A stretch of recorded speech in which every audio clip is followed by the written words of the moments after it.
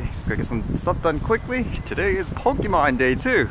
As it says, Pokemon Day commemorates the launch of the wildly successful franchise Pokemon Red and Pokemon Green released in Japan on February 27th, 1996. Apparently the company released a couple of things here, like for the day. Apparently you can watch the movie for free on the site. They had things like a Snapchat lens, and there was something about a Pikachu chat for the Alexa, so I thought I'd try it for anyone else who doesn't actually have it. Alexa, ask Pikachu to talk. Pika Pika! Pikachu! Let's see. Pika? What? Pikachu will leave if you don't speak to it for a while. Sing happy birthday. Pika Pikachu! Say pizza. Pika Pika! Pika Pika Pika! Pika Pika Pika! Pika Pika! Tell me a funny story. Pikachu Pikachu Pikachu! Pika Pika Pikachu Pika! Pikachu! Pikachu! Pikachu! Pikachu Pika Pika Pikachu! Pikachu Pika Pika Pikachu!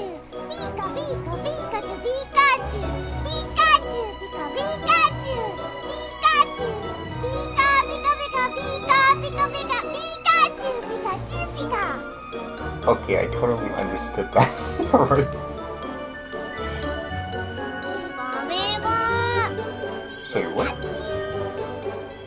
Pika! Use Thunderbolt.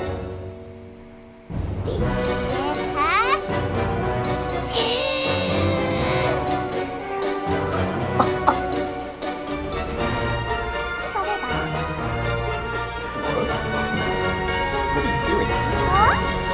Pikachu will leave if you don't speak to it for a while.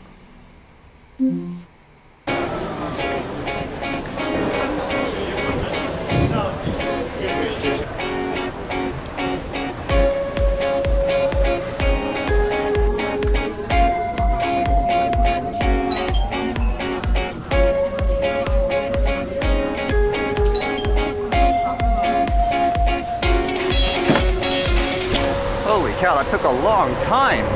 Funny enough, in terms of renewing things like the driver's license, I actually didn't even drive the car once last year. I've been mostly using it just as a form of ID. I've actually never purchased like a vehicle and stuff because I never actually found the need to use it every single day, so it always made me wonder if it's worth it financially, especially when you go to, like, say, the busy downtown area. There's no parking, so it just made more sense for me to take the transit and walk most of the time. My driving skills are probably super horrible right now. I actually was thinking about that. I should do something like that, like just practice driving kind of every day kind of thing, just like what I do with the drones. But then how do you do that to justify the cost of, say, renting a car or buying a car just for that? Like, no way. I know it holds me back just from going to a lot of places, just in general.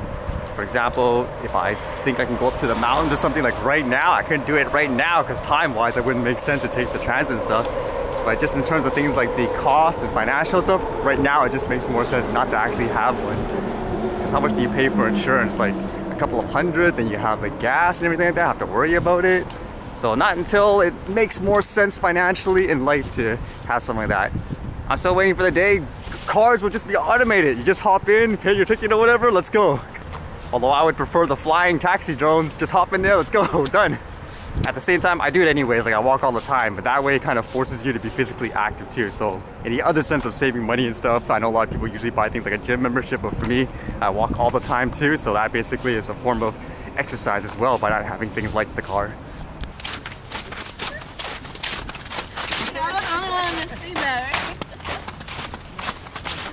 It's that dog let it loose right on the snow. Speaking of drones, I read this today. It kind of made me wonder with things like, again, the hysteria with the tech, whether or not it's all in their heads just based on what they see in the media. Or maybe it's true, but who knows? It says here, drone hovers sunbathing mother and daughter in Auckland backyard. So according to this story, there was a mother and a daughter. I believe they were getting changed and sunbathing in the back. And then all of a sudden they see this drone hovering in the air for a long time.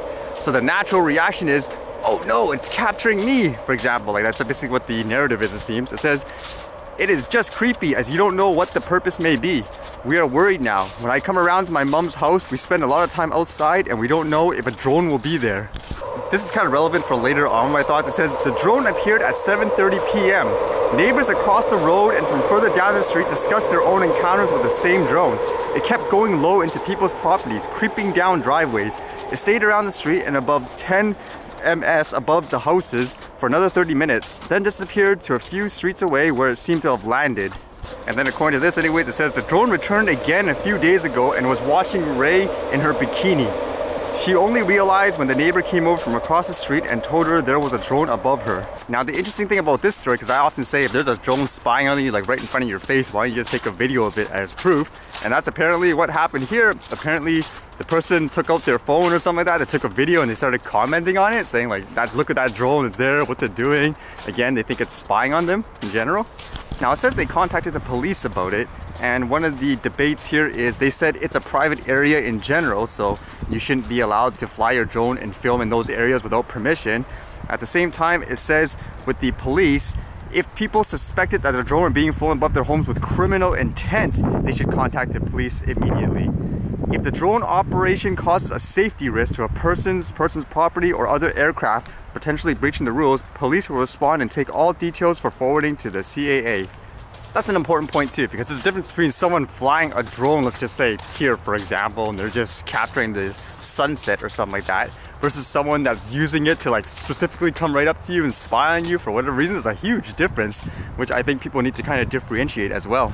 While people shouldn't be using drones to quote snoop on people or spy on them like this in private places, I was looking at the video and for me it's kind of hard to tell whether or not that drone was specifically aiming at them, because I was looking at it and it seemed like the flyer, he was kind of going like jerking left and right. It looked like he was trying to get the perfect shot for like the sunset or something like that, because in general it looked like it was a Mavic Pro, and if the thing is that high, I think they're gonna look like a little dot, especially with the time, the lighting's pretty bad. So I don't know, to me it just sounds kind of weird if they're actually trying to target them, which is highly unlikely, I would say, personally. Is there actually a lot of light during that time still? I believe it's in New Zealand, like what the story is. Because again, I would assume if they're trying to spy on people, you'd go there when there's a lot of daylight. Because I don't think people realize too, again with the drones, you can't get a very good shot of people when you're that high up in the air, plus of how horrible the low light performance is on things like the Mavic. For me, the other thing to think about too, just like here in Canada when they came out with those interim rules saying phone 911 if you see a drone, like in general, just like in certain areas, even if it's in a dead park or something like that, like that's just getting to the point where if you keep reporting every single thing thinking it's doing something wrong or something like that, then you're just basically clogging up the whole system, in my opinion. And basically the only people that basically suffer honestly are all the innocent people. Jeez, talk about seeing dots in the sky when I fly, like where did all these birds come from? Jeez.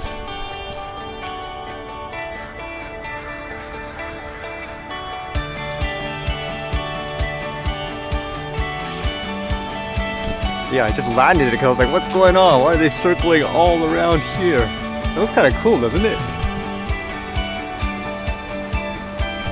I've never had an aggressive bird yet with all the drone capturing that I've done.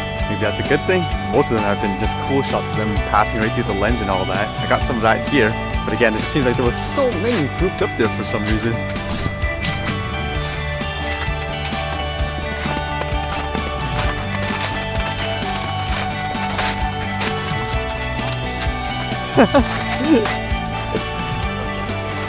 That was it?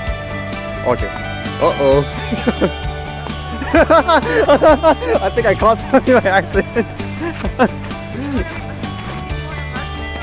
Oh yeah? Yeah, you do. Oh, the dog definitely marks his territory there.